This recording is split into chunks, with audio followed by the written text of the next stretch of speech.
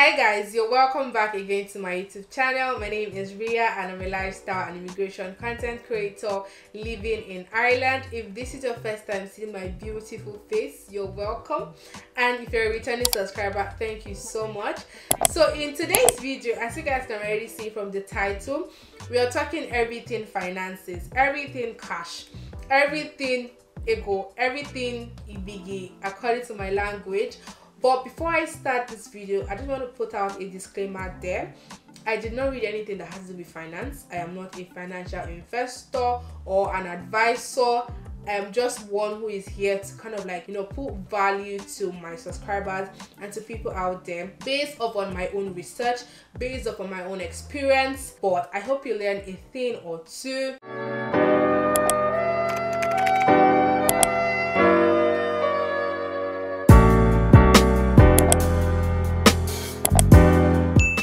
I know we're in a new year, and most of the times when it's a new season or a new year, we all want to think of how we want to improve on our finances, do better with our income, save more, invest more. But one of the things that we actually do not really focus on when we have goals like this is ways to increase our income, because the truth is, if you have a higher income, you would definitely be able to save more, you would definitely be able to spend more probably, and even invest more. There are certain things that I would actually be advising or recommending that we actually do in order to increase our income. It's actually easier said than done. Once someone tells you, oh, get a higher paying job, it's not as easy as that, but there are ways that will lead you to that path. There are things that you could do that would help you get better, learn new skills, be marketable in order to get higher paying jobs. So for example, I recommend self-improvement, self-tutoring. There are platforms that you could use, to get better at your skill. For example, let's say you're into marketing and you're just probably doing like the entry-level marketing. You could go on Udemy. There's a website. I'll leave the website down in my description box. You could check udemy.com. There are also LinkedIn courses that you could actually take to, better your skills, to improve on yourself. Once you do that, you attach that to your CV, you apply for higher paying roles. Trust me, one way or another, you would definitely get it. It will probably take a while, but using these platforms or doing things that will help you to build your skills, get better skills at whatever field you're in, because people that are even in that level, it was probably knowledge and experience that actually took them there. So if they can do it and get those high paying jobs, why can't you? Another way to increase your income that I would suggest would be getting a side hustle. I know that sometimes some people would be really okay with their 9-to-5 pay, and that would be fine. Like, that's actually okay. If your 9-to-5 is paying you enough to save and spend and invest, that's actually fine. For people that are not earning as much as, and they're not able to get a higher paying job very easily, getting a side hustle, doing something that will give you an additional income would actually help in order to boost your total income for the year. For example, if you don't have any skills, trust me, you can actually learn anything. Check your passion. What do you love to do? Do you love to write? Do you love to sing? Are you bold? Do you think you can handle a YouTube channel? Start one. You can sell products online. You can consider going into coaching. You can consider going into consulting. You can do freelancing. If you're good with taking pictures, you can venture into photography, videography, being a video editor, start up a YouTube channel, sell products online. You can do literally anything. If you love to sing, you can probably start you can start singing, maybe start from Instagram, do some covers of some songs, just literally do things that will enable you get that extra income. And by having a side hustle, trust me, that's also another way to increase your income, no matter how small it may be, no matter how small the income is from this side hustle. Little drops, they say, actually make a mighty ocean. For example, myself, I have a 9-to-5 job, and I'm also here doing YouTube at the side. I'm having this side hustle here just to amplify what I have for the year, because the truth is that you can't actually really get to your financial goal, or you can't actually increase wealth if you don't have income. Moving on to my second point. The second point in order to increase your wealth in 2022 would be to spend less than you earn. Trust me, this is something that I have been struggling with for a while. Like, I will get salary now, let's say in a month, I will use it with the hope of, oh, another one is going to come within the next 4 weeks or within the next 2 weeks. When you have that assurance that you're working, so regardless of how much you spend, there is money coming. Because you know that there is money coming, you can just absently, like unconsciously, just spend the money without having a budget. And that's something that I have been struggling with for a while. But then I started to realize that if I keep on spending just as the money comes, there will never be a room for saving, there will never be a room for investing. And also the thing is, even if you're having a high paying job, like you're having a salary that pays you well, and you also have like a very good side hustle, and you're not spending less, you're just finishing the money as it comes, you will not be able to save, you will not be able to invest or nothing. One thing I will recommend is having to have a talk with yourself, and having to differentiate between your wants and your needs. Understand your priorities. For example, let me use myself. At the moment, I have been craving to get a vlogging camera, let's say a Canon G7 Mark II, and it's just there as part of my want. It's not something that I really need at the time, because I already have a camera that I can use to film my sit down videos, and I also vlog with. The only problem is just that the camera is really bulky, and having to go out and vlog, and it's just very heavy and it's big, and all eyes will be turning. But with a vlogging camera, it's smaller, it's compact, it's easier. A lot of people will not really notice it as fast as, and you'll not be so shy as once you bring out like a DSLR camera. But it's not what I really need at the time, as opposed to thinking about what I'm going to eat for the month, my transportation for the month. So I'll recommend having a talk with yourself. Put it down on the table. What are your wants? What are your needs? What do you think you can sacrifice for maybe when you have extra money that you can just use? What do you think you need now as opposed to what you want? Having that talk with yourself actually puts you in a better line to knowing what you need to spend money and what you don't need to spend money on. So moving on to my next point, I think a lot of people have actually said this. A lot of people say this point, but I don't think it has been said as much as. So I'm here to enhance or amplify the point that says have an emergency fund. As easy as it is to say, it is necessary to also do. Having an emergency fund is very important. Like, I cannot overemphasize this enough. Really, having an emergency fund would literally save your life. Emergency funds is like a protection that will save you from a circumstance that you didn't think would happen or happened. I'll take that again. Emergency fund is like a protection that would save you from circumstances that you didn't think would happen but happened. I think that you actually all need to be prepared for the worst. For example, last year I was in a very difficult place that the only thing that would actually, or that came through for me at the time, was my emergency fund. You'll probably be saying, oh, for example, I'm earning just 30k naira, 30,000 naira, or 50k or 50,000 naira. What emergency fund do I want to create out of that, and then save at the same time, and then invest at the same time?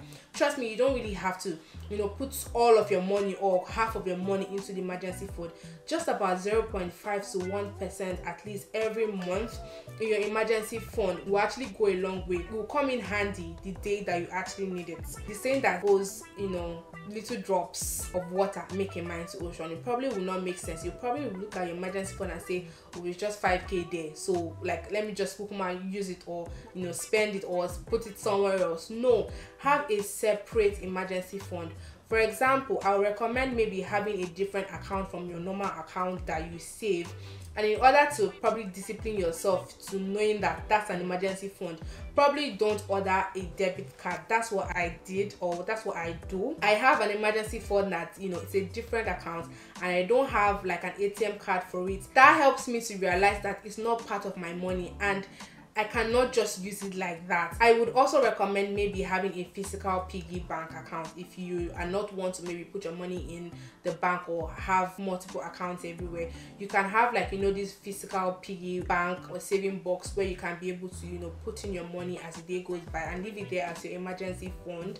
Or you can probably go in, there are different platforms that actually help people have emergency funds. For example, if you're in Nigeria, you could have an account with piggy bank. You probably have an account with Cowrywise. There are a lot of platforms now these days that are into helping people increase wealth or be financially independent. And then having an emergency fund is also something that will probably save you from having to borrow from the bank or borrow from your family or friends at a higher interest rates, because you know, if you have your own money and you're able to take from there, that will be better than having to go to a bank or an institution or your friend or family to borrow from, and then you have to now start paying, you know, an extra or a higher interest rates. All in all, I'm just trying to say, girl, boy, have an emergency fund. I cannot overemphasize this enough. Like, it's literally important for you to have an emergency fund, or some people call it a different name, but I can't say that because YouTube will take the video down. But yeah. And then the fourth point would be paying off your debts. This is something that I think should probably even be the first point, because if you are owing people, or you're owing a bank or your family or your friend, and trust me, if you're just owing, if you're just having debt somewhere, maybe from your tuition fee, maybe from hospital bills, you know, electricity bills, maybe just a family or a friend, you're just literally owing something, you won't have that financial freedom, you know, for you to save freely or even invest. You need to eliminate every debt that you're owing. That should be the first thing to do in order to, you know, increase your wealth in 2022. If you're owing any debt, I'll always advise that you start with the ones that have a higher interest rate, because the truth is that if you have borrowed money from a bank, from somebody that has said, oh, I'm going to borrow you 100,000, but you have to pay back an extra 50k, that's 150, you would prefer or advise you to start with paying off those kind of debts first, debts that come with higher interest rate, because the more you owe and the day goes by, the higher it becomes, and it just makes it almost impossible, like almost impossible for you to save anything or even invest anything. So eliminating any debt, whatever form it is like another way for you to increase your wealth. Because if you're financially debt free, like you're not owing anybody, you would now know that, okay, whatever I'm earning from my job or whatever I'm earning from my side hustle is what I'm focusing on. I will now have, you know, a better understanding on how to, you know, share my priorities and share my money into different sectors. So you're going to be sharing money into the investing platform, into saving, into emergency fund. You won't want to be thinking about having to, you know, pay up debts, because if you're already owing, trust me, you'll not be able to do all of these things. All I'm trying to say is try to pay your debts first before you even think of, you know, saving anything.